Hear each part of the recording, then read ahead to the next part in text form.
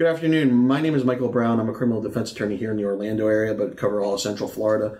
I used to be a prosecutor here in Orlando, and one thing I worked on for 18 months was felony violations of probation. When you're charged with a violation of probation, you have already resolved your case initially with the judge, so you're put on probation for whatever the offense is with the judge, and sometimes you can violate by not showing up or catching a new case or being in the cup positive, whatever it is. So, I worked on these violations of probation for 18 months solely, nothing else when I was a prosecutor. And I have the experience to deal with that because there's certain nuances on your prior history, on your ability to get a bail, on whether you can get out, go back on probation, or whether you are going to prison.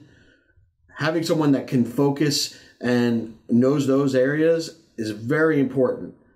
So you have to look at all the things.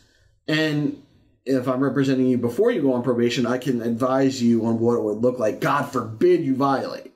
Our goal is obviously you don't violate if you do take a plea or you are convicted at trial, but you want to have someone who can tell you what it would look like later. God forbid you get in that situation.